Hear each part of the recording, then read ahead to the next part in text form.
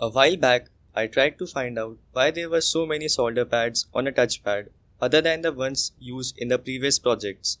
So I hooked it up to an Arduino microcontroller board programmed with the PS2 mouse example code, attached a jumper wire to the ground header of the Arduino board, opened the serial monitor and started to touch each pad with the free jumper wire. Then I noticed something. Stay tuned till the end and let's explore what I found out.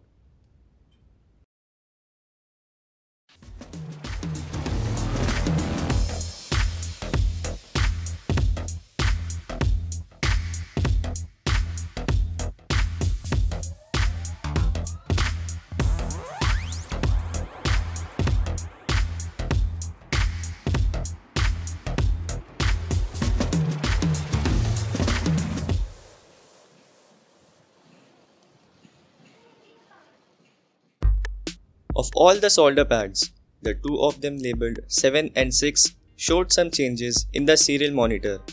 On touching the pad 6 with the wire, the first row of numbers changed from 8 to 9. In the case of pad 7, it changed to 10. Let us name the pads 6 and 7 as inputs A and B respectively. I then tried one more thing.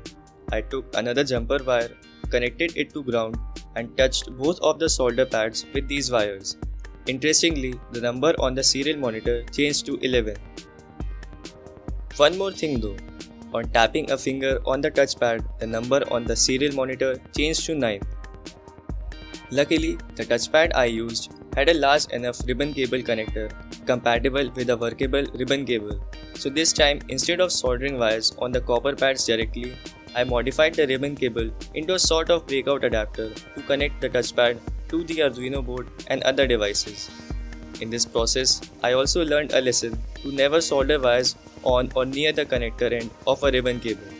In my first attempt, it seemed to work properly, but after some time the connection got destroyed.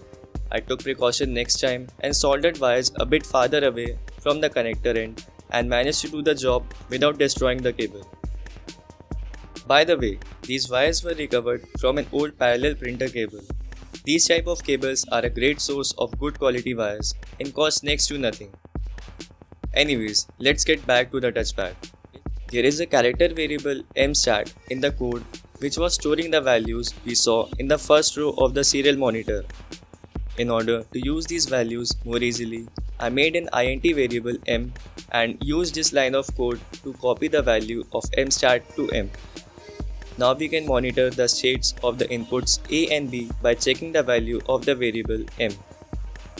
For a basic demo, I wrote a simple code to check the value of the variable m.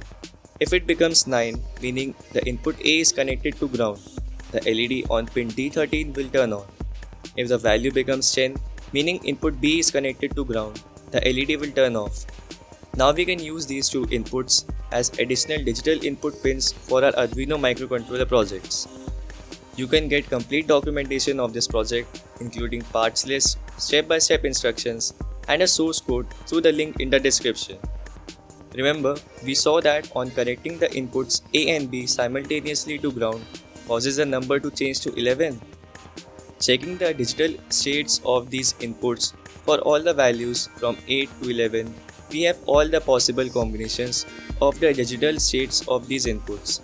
This means that now we can also connect a rotary encoder to the touchpad. I went back to the computer and wrote a code to utilize those inputs to allow the touchpad to accommodate a rotary encoder.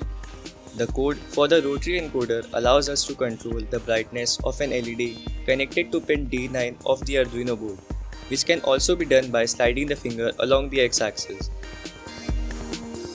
There seems to be a small problem associated with using a rotary encoder with a touchpad. The rotary encoder manages to work fine at slow speeds, but at high speeds the counter fails to keep up with the encoder. At the end, this hack allows us to add more functionality to our touchpad, which can prove to be quite useful for user interface projects, especially where we have very few digital I/O pins to work with.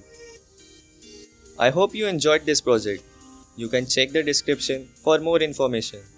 If you haven't already, subscribe to the channel and turn on the notifications so that you don't miss the next video. Until then, Check out this project where a stepper motor is converted into a rotary encoder. Thanks for watching.